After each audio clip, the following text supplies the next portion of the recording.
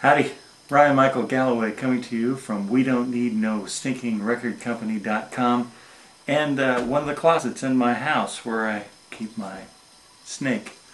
What is a snake? Well, I'm about to explain it to you. An audio snake is nothing alive. It's actually a bundle of wires, and that bundle of wires runs from the stage out to the PA board. A lot of folks have been saying, hey, you know, I got all my microphones on stage and the board is like out in the middle of the audience or maybe stuffed off in a corner somewhere in the back of the room.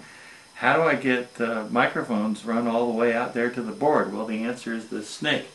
This one I got is 150 foot long, and on the stage goes this box. And this box has got a number of inputs, and that number of inputs is numbered 1, 2, 3, 4, etc., all the way up to 24.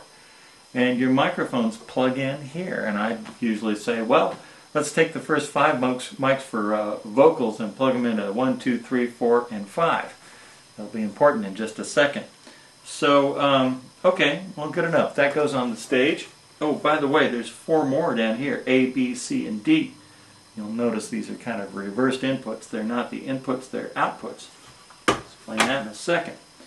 On the other end of this 150 foot long cable that you run all the way to the back of the room is this big bunch of plug-ins, and surprisingly enough, these things are numbered. They're numbered 1, 2, 3, 4, etc. So you plug these into their respective inputs for on the channels on the board. So channel 1, 2, 3, 4, and 5, you plug them in right. The mics you plugged into channel 1, 2, 3, 4, and 5 on the snake box will come out one of these, the correct one of these plugins. Or yeah. Anyway, now there's a couple different kinds of plugins though, or plugs rather. This one is a little different shape, and this is the kind of plug that actually comes from the PA board, the mixing console. It's an output. It carries the signal back to the box, and we run a microphone style cable from it to the amplifiers that then power the speakers. So that's how the sound gets back. If you got an extra one, sometimes I use actually an extra mic channel to carry the signal back to control the lights, and I'll explain that in another segment. But anyway, I've been noticing out there on Facebook and different places there's a lot of great discussion about a lot of different aspects of managing yourself and whether or not you should have a record company or not. And of course, you know my feelings about that. Check out Bob Baker and check out Madeline Sklar and a couple of the other folks. They're teaching some of the more theoretical stuff. My job right now, and we'll get to the promotion, that kind of stuff later, but my job right now is to talk about what? Build your band. We got a number of things covered on that. Get your gear. That's what we're working on now.